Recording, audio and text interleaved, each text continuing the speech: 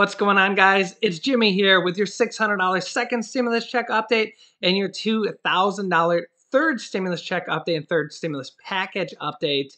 Are you excited? Yeah, there is a lot of breaking news happening and will be happening in the next 24 hours as Inauguration Day happens. I know a lot of Republicans aren't excited for that, but they will be excited for the stimulus checks and packages coming out possibly as early as this week, as well as the executive orders that are not only coming from Joe Biden, but also President Donald Trump. He has passed several here within the last several hours. We're going to go over all the details of that, as well as the Senate changing hands and Mitch McConnell, who's also out the door, and Chuck Schumer, who's in the door.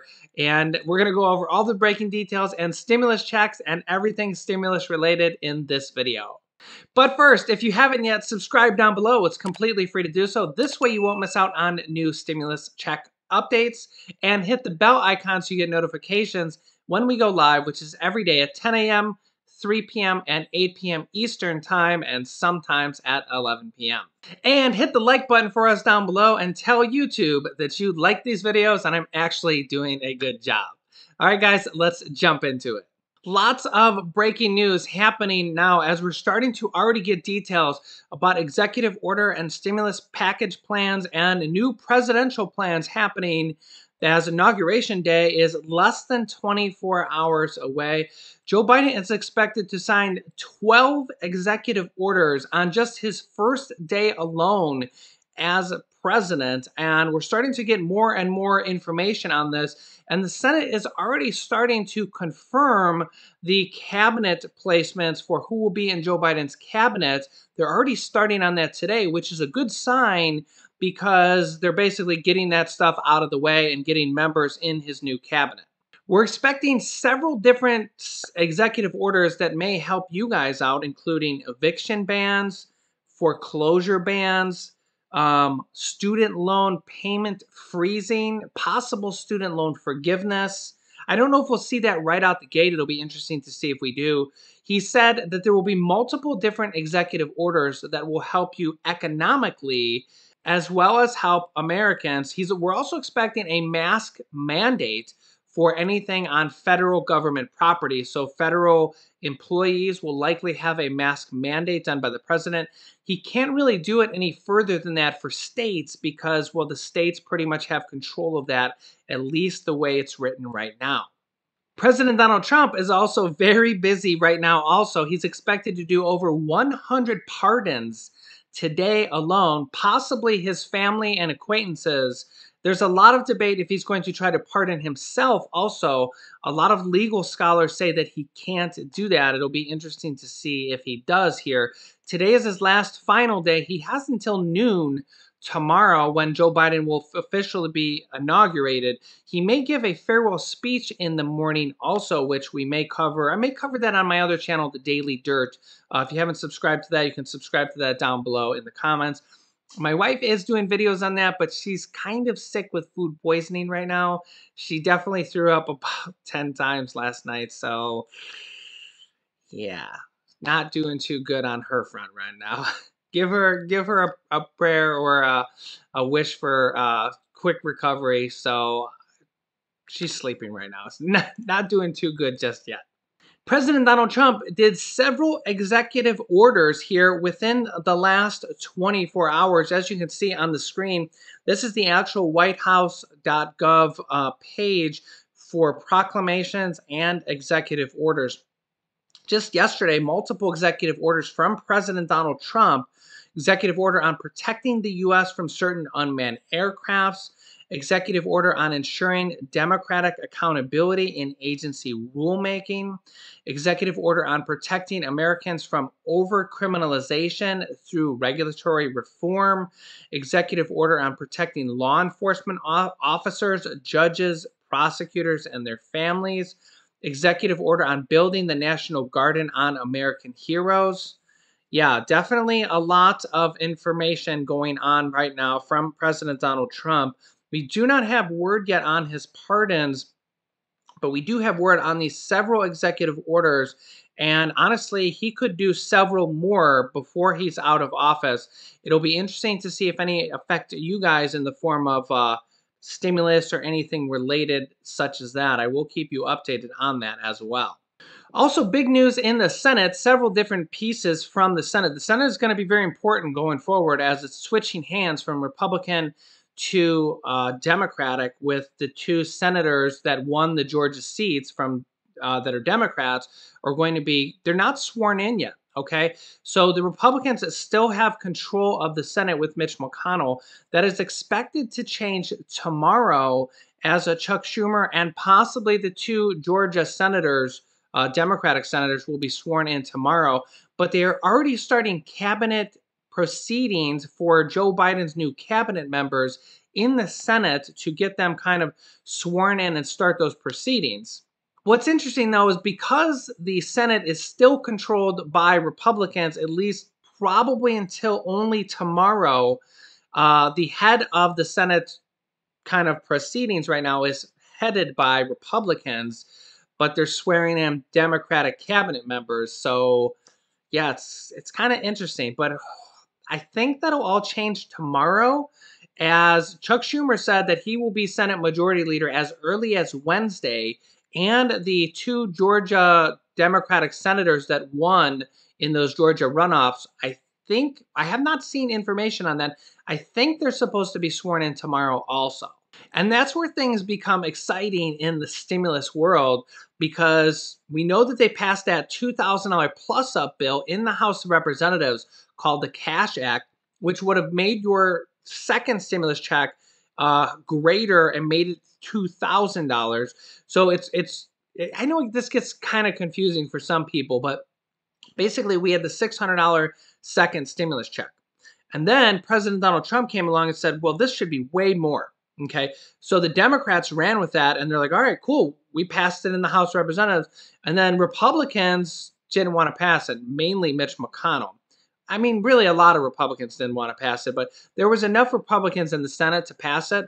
But Mitch McConnell tabled it and delayed it, and the bill's still sitting on his desk today. Okay, so it was kind of weird because President Donald Trump, as a Republican, he's the one that made that push for the make that $600 check $2,000. So basically add $1,400 to it. That's why we call it a $2,000 plus up bill. And it's like President Donald Trump wanted it. He's the leader of the Republicans. They passed it in the House. 44 Republicans voted yes on it, and it was like 200 and some Democrats. 99% of the Democrats voted yes on it, and like 25% of Republicans. It's like the parties are so divided. And then Mitch McConnell tables the bill. The bill's still sitting on his desk now. Well, it's technically not, because the new, I forgot about this, the new Congress came in on like January, what was it, like 5th or something like that. So technically that bill's dead. Now they can repass it in the House of Representatives, but the new cabinet people, the new Senate is coming tomorrow. Basically, Chuck Schumer will be the leader now and no longer will be Mitch McConnell. So that's where things get really interesting, because now Mitch McConnell will not be able to table any bills. He did this before with the HEROES Act and the HEROES Act 2.0. I know you guys remember those. Those both had $1,200 stimulus checks in there. And this is not the first $1,200 stimulus check. This is another stimulus check that you would have gotten that passed the House, and Mitch McConnell tabled them. Didn't even put him to a vote. They could have passed. But guess what? That cost Mitch McConnell, especially him delaying this Cash Act, that cost him. Those two Democrats in the Senate in Georgia, they won by the slimmest of margins, the slimmest of margins. And had it not been for Mitch McConnell delaying that $2,000 stimulus check bill, if he had just put it to a vote, man. Let's see if it passes or not.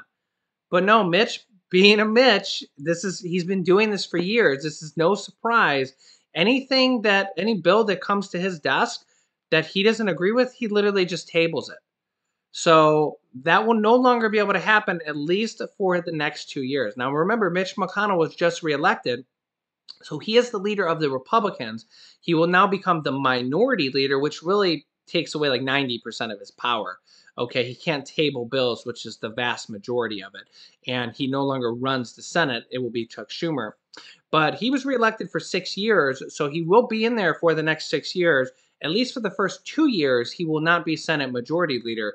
Remember, the Senate is tied 50-50, and any tie-breaking votes go to the Vice President, Kamala Harris, who's incoming tomorrow, which is why exactly he lost the Majority Leader, literally by one vote, okay? Had one vote gone the other way, Mitch McConnell would still be the leader, and then we'd be talking about a very different scenario for stimulus checks and stimulus packages going forward. So we're expecting to have the third stimulus check package bill officially revealed. It's been unveiled right now. It's 19 pages. I've showed it to you guys on this channel. It includes the $1,400 stimulus checks for adults, $1,400 stimulus checks for children, and $1,400 stimulus checks for adult dependents this time around, which is really amazing because adult dependents were left out of the first and stimulus checks. They didn't get them at all. So now they're expected to get this third stimulus check. And it's also a possibility that they might get the first and the second one also because they were left out. And Joe Biden says that mistakes were made with that. And they might try to give them the first and second stimulus check for any adult dependents who didn't get the check. An adult dependent is somebody who is a dependent on somebody else's tax returns. So that's very good for them. I know a lot of you guys were in tears when you heard that because a lot of adult dependents, all adult dependents and college students did not get that third stimulus check if they were claimed as a dependent. So that's going to be really good news.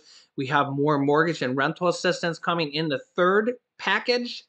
2 different sets in the third package that just might pay your rent. Another $25 billion, actually 3 sets if I split them up this way. $25 billion in rental assistance that's going to go to all 50 states and get distributed kind of by population. Another $5 billion in mortgage utility assistance and some money for like your sewer, your water, your electricity to literally pay your bills for that. So 25 plus 5 billion with a B.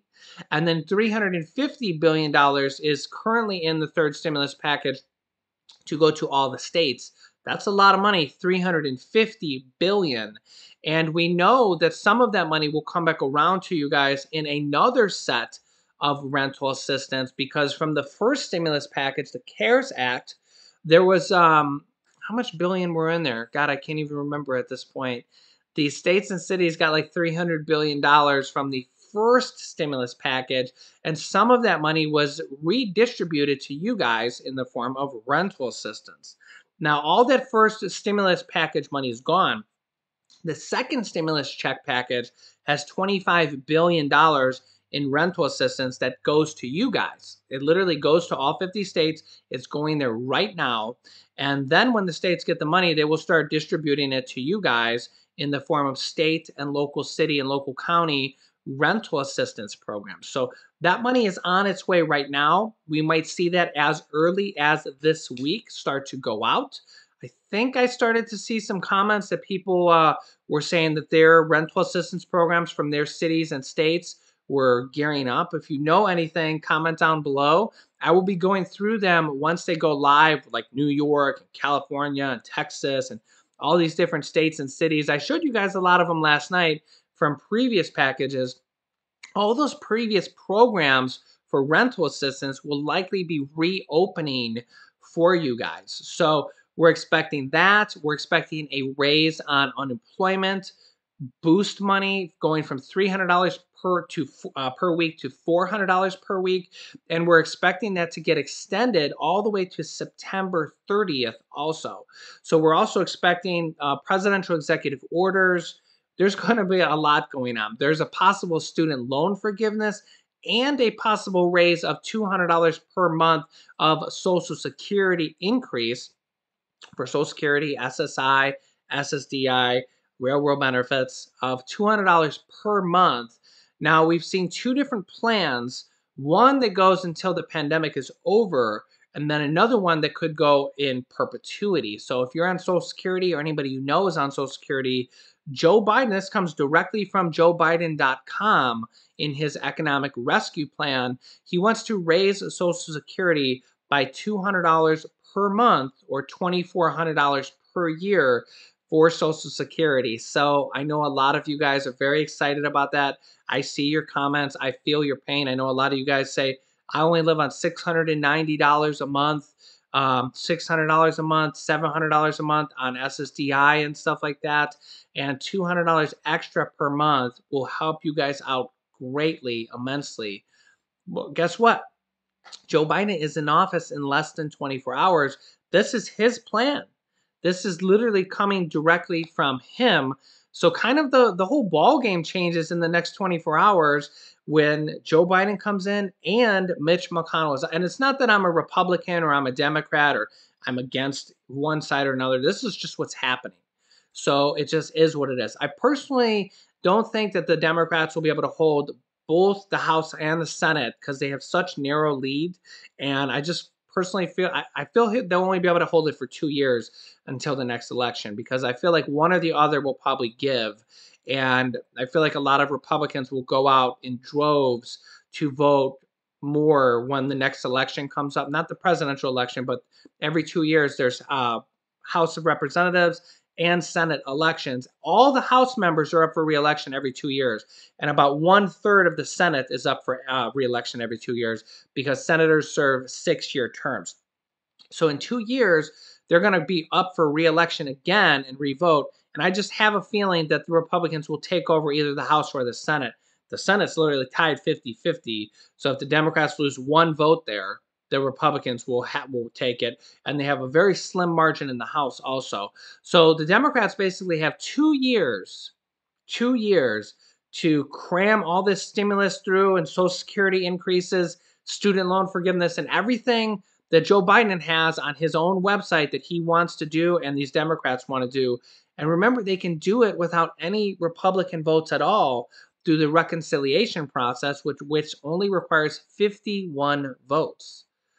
So yeah, there's going to be, the Wall Street Journal calls it the era of never-ending stimulus, or was it unending stimulus? I showed you guys that article last night. Yeah, it's true. I mean, it's just like some people don't like it and most people love it. And it's not that I'm picking sides. It's just, it is what it is. They're going to be able to pass these packages with 51 votes. And they have 51 votes because they have 50 Democrats. And then a tiebreaker vote goes to Vice President Kamala Harris. So they're going to be able to pass these stimulus checks and stimulus packages on their own. And we're getting brand new information about it now because we're less than 24 hours away. So make sure to subscribe down below. It's completely free to do so. Click the bell icon so you get notifications. New videos come out every day at 10 a.m., 3 p.m., and 8 p.m. Eastern time. So just remember those times. Those are Eastern times. If you're in a different time zone, you'll have to adjust. But just remember those times and just tune into YouTube on those times. Type in "It's Jimmy" or get the notification. Sometimes the notifications don't go out. YouTube's been a little bit buggy lately. So just remember those times and just tune in and I'll give you guys the latest information on everything stimulus related. You can click this top video here to watch my newest stimulus check video next. And I teach people how to sell products on Amazon FBA and replace their 9-to-5 income. If you're interested in starting a business selling products on Amazon, you can watch this video next. Click on one of them to watch them next. Thanks, guys, and I will see you in the next video.